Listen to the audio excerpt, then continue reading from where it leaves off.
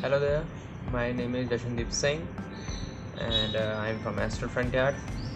Yes, Astrobackyard. This so creepy name I have taken because it's not actually about the backyard, it's opposite. So it's an Astrobackyard. I have never only a fan of him, not taken his name and can't do opposite of it. Except only educating people from the means to engage into the astronomy and to shoot the sky with your any device they have. So this is my front yard, and in the past year I have done a lot of imaging through it with my phone especially, and now I'm testing a DSLR. The video will also come soon. About this video I'm gonna tell you that have you seen, if you have seen the thumbnail of the video, you obviously see the pro and me over here. So it is something that this is the image of the astrobackyard, especially the Lagoon Nebula.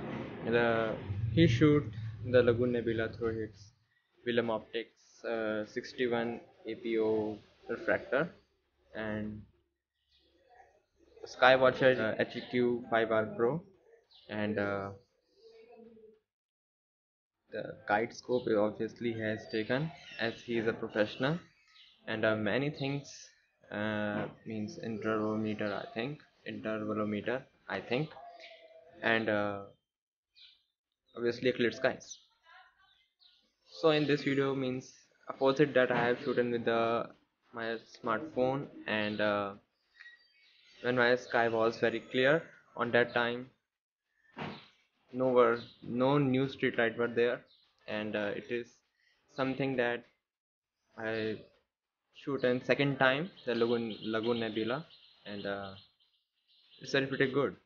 There's a messier pot limit cluster also visible from there, and I never expect or imagine that a small sensor of 8 megapixel can also shoot the Lagoon Nebula from a front yard. So let's see the process, what happened the behind the scene.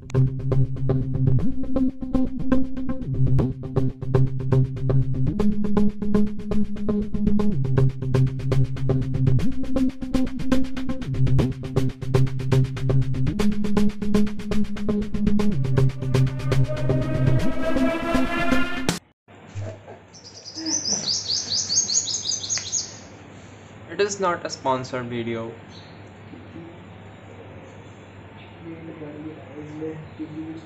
It is something that I've tried myself to do that, and it's to encourage people that it is something, it's about the astrophotography to a very high-ended professional setup, and it is a very journal basic setup.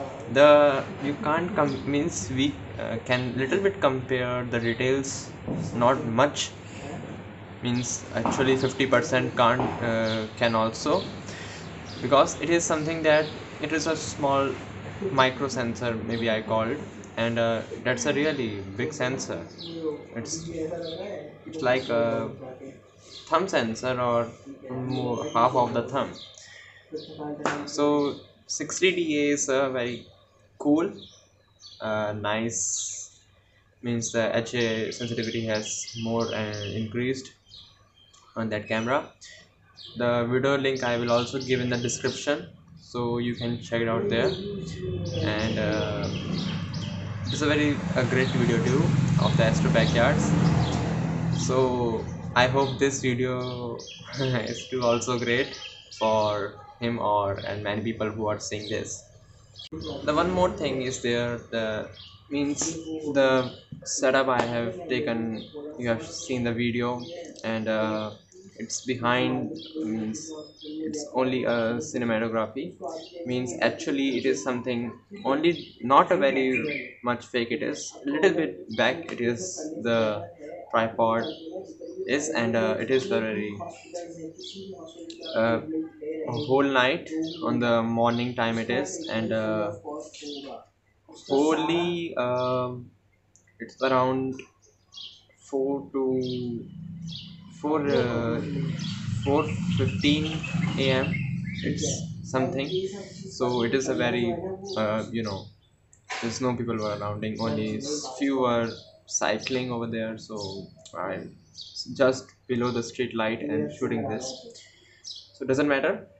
The exposure I have taken is the 10 seconds. The frames, I think I have taken 40. Yes, because I am saying this because it is an old data. After that my street light also changed a very full brightness light. Let me think that I said with thinking about the government to make a dark site in my location, but there's a no dark site. It's a land, but you know about the government, especially Indians. It's okay. We will struggle it all and make a heck of it. So the ISO, it should be around, I have kept is the 400 maybe. It is that something very close to it. It's because the means it is looking so beautiful. The JPEG image, I am talking obviously about the phone, because my phone can edit or save the raw image, but not can't capture the by default the camera can't capture the raw one, third party app is required.